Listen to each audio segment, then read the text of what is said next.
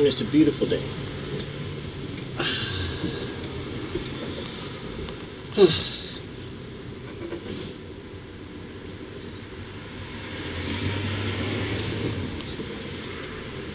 You know, some days it's challenging, to do those things that you normally want to do without some effort or some struggle. And do you react to that, or do you just simply take it as normal? One of the things that you learn in time is that nothing remains the same, is that there's always a process of change and development going on. The plants grow, and once they bloom, they blossom, which is good. But then the blooms wilt eventually. And so too sometimes I think people's faith or recognition of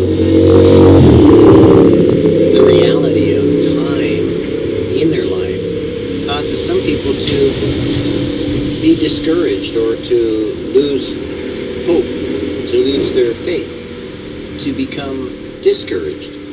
And it's a gradual process. It never happens immediately. It happens a little bit at a time. So you don't notice that you're becoming less vibrant or less alive. Maybe even a little down. Those are seasons. It's okay. Sometimes there is a process of decay in order so that renewal of life, renewing of your faith, renewing of your joy and peace, of your long-suffering, of your meekness, of your kindness, of your tenderness will happen in its season and in its timing that God has for you to minister to others. Sometimes you may find yourself down and out, or a little sad, or like some of my plants every now and then, wilted.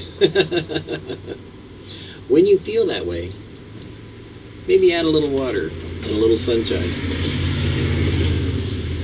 In my utmost, the account with persecution, but I say unto you that you resist not evil. But whosoever shall smite thee on the right cheek, turn to him the other also. Matthew 5:39. These verses reveal the humiliation of being a Christian. Interesting. Think about that one. Think very carefully about what's being said. These verses reveal the humiliation of being a Christian. Naturally, if a man does not hit back, it is because he is a coward. Oh, of course. I mean, if somebody hits you, you have to defend yourself. But spiritually, if a man does not hit back, it is a manifestation of the Son of God in him. Think about that. What Chambers is saying in utmost is, if you strike back, then that is what? Correct?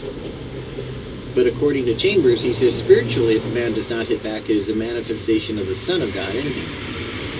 When you are insulted, you must not only not resent it, but make it an occasion to exhibit the Son of God. If somebody spites you or says all manner against you, do you manifest the Son of God in you? Or do you manifest your defense of yourself in you? You cannot imitate the disposition of Jesus. It is either there or it is not. You can't know until you've been there what it is that you will do. I know personally for myself, I have already been challenged that way. There have been times where someone has offended me and even struck me or even hit me or put a gun in my face. And guess what I did, in some of those occasions. Most of them God had already prepared me and given me the ability to not respond in a fearful or antagonistic way, but to just simply look back at them and to share Jesus with them in a loving way. And to not respond or to not defend myself. Because after all, what defense have I if I already have eternal life? And they might not. So, you either will react by God preparing you for that moment in a positive way to reveal Jesus, or you're going to do like most people do. Think that you have to exercise your rights, your privileges, your defense, and to do something when God says no. To the saint, personal insult becomes the occasion of revealing the incredible sweetness of the Lord Jesus. It is our opportunity to show that He is the one living inside us. The teaching of the Sermon on the Mount is not do your duty, but do what is not your duty.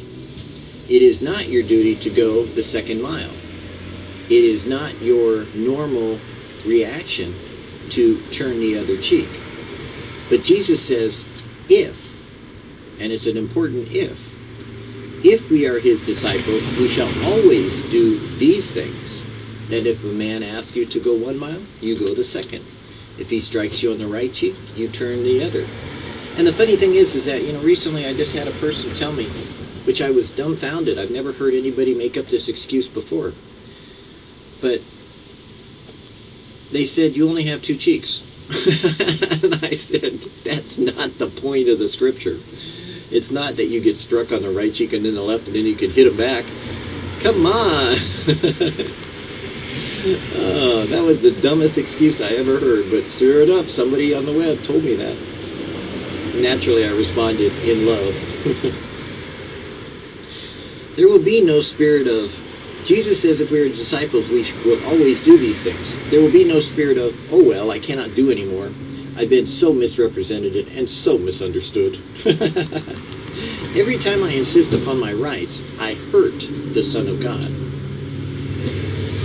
Whereas I can prevent Jesus from being hurt if I take the blow myself.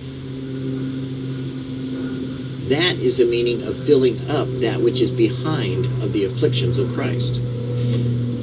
That's a real interesting King James way of saying filling up that which is behind of the afflictions of Christ. What it means is that you're participating in the same manner and the same way that Jesus himself suffered, died, and then was risen from the dead. Is that God told us, God spoke to us, Jesus said bluntly, if they have persecuted the Master, so too will they do the same to you. In other words, expect it, prepare for it, and be ready. Because then you will fulfill up that which is behind of the afflictions of Christ, that which has already been accomplished, that Jesus has gone before you and laid an example of what we ought to do in the same place. Paul did the same. When they stoned him because he was witnessing to them, they threw him out of the city, they stoned him, he got up, recovered, went back in the city, and kept going. That doesn't sound like he was going back to fight. The disciple realizes that it is his Lord's honor that is at stake in his life, and not his own honor. If we are dishonored by those to which we think we have to assert ourselves, then where is God in that equation? If God is our defense, then why would we defend ourselves? That's the point. People like to tell me, well, no, that's not what God is saying. You're supposed to, of course you would defend your family, your home, your country, your life, your situation. I don't see Jesus doing that. I haven't seen that in Scripture yet. I haven't found that yet anywhere, that God spoke to me and said, okay, Michael, turning the other cheek and loving your enemies means that you can do that at a certain time and place, but not now. I want you to go out and kill somebody. I don't think so. I'm sorry. That's not what he told me.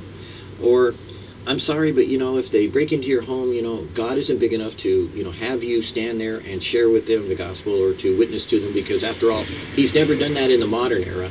Never mind about the people that, recently broke out and, was stealing and shooting people and had already shot some people and then took this woman captive and then she witnessed to them, and guess what? Excuse me? I think that if you look at all the hostage situations, and if you look at every circumstance closely, when you get past the news story and you find out the real story, you'll find that Christians that were in those predicaments usually were the ones that were calm, collected, and even sometimes witnessed to the ones that were persecuting. That is what Chambers is saying. Never look for right in the other man, but never cease to be right yourself. We are always looking for justice. The teaching of the Sermon on the Mount is, never look for justice, but never cease to live it. In other words, it's not what the other person is doing, it's what you are doing. You are told by Jesus in the Sermon on the Mount to do certain things, to be a certain way. If you don't agree with that teaching, then ask him. Because you can't do it yourself. Even as Chambers said, it's either there or it's not. And when God has prepared you for it, you'll be just as shocked by your own reactions as the person who's in your face. My wife has been amazed at the number of times that I have had people get in my face, and I have been the calming force in their aggravation, though they may not have turned to the Lord or anything like that. Yet they were calmed down, and they stopped from either beating their wife or assaulting their children or doing any number of things. And it didn't require me to lay hands on them and to bind them up and put them down or anything, but rather just to be there as Jesus living inside me, ministering to them in a way that they don't know. Now, that can cost you your life. There will be situations where, as a missionary, I know lots of missionaries that have died for their faith. That's the price we pay for following Jesus. If Jesus died, and if we do, since Jesus rose, will we not too rise again with him? You see, Christianity isn't about sucking your thumb and taking in everything that you can get with your baby bottle. Christianity is about denying yourself, taking up your cross, and following him. Not just to the good times, but to the grave. Because the day will come when we will rise with him, even as he suffered and died for us and rose from the dead.